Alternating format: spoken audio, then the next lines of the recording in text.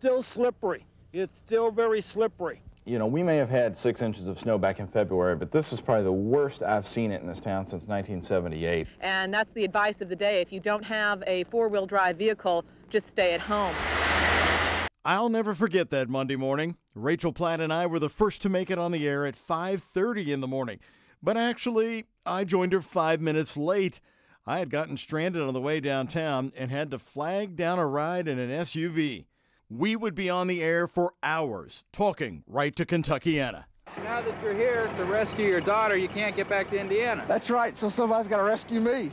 On the evening of January 16th, 1994, it started to rain and quickly turned to sleet and freezing rain once the colder temperatures moved in. Then it began to snow, and then we heard thunder snow. What are you doing out in this? Stranded, trying to get to work. Me and my brothers are trying to make it to Montford. You ever seen it like this before? No, I haven't. Not in my 30 years of living here in Louisville.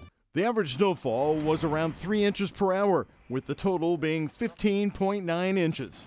The snow then, it just was amazing how much it paralyzed the city. After the snow stopped falling, it set the record for the most amount of snow in a single day. Roads were impassable for days. The governor shut down highways so that the crews could clear them. Rush hour on I-64. 8:30 in the morning. Beautiful morning. The storm tested the limits and patience of Kentuckians. Looking at live pictures from the Belvedere, Kentuckiana is in the midst of a major snowstorm. There are some cars trying to come up the 2nd Street Bridge. Folks, don't do that. The only way to get around was by walking. In fact, here at WHAS-TV, we all lived in downtown hotels for days so we could walk to the TV station. Where are you guys going? We're trying to get to the University Hospital. The storm closed schools and businesses. My husband was off work for a week. His plant shut down.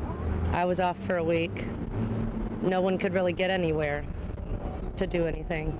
I was actually working at the airport at the time, and we was out shoveling vans out of snow for a couple of days. Flights were grounded, especially at UPS, and cost businesses millions of dollars around the city. In fact, UPS, with its huge new investment in our airport, told the city and state, get your act together. The company wasn't happy.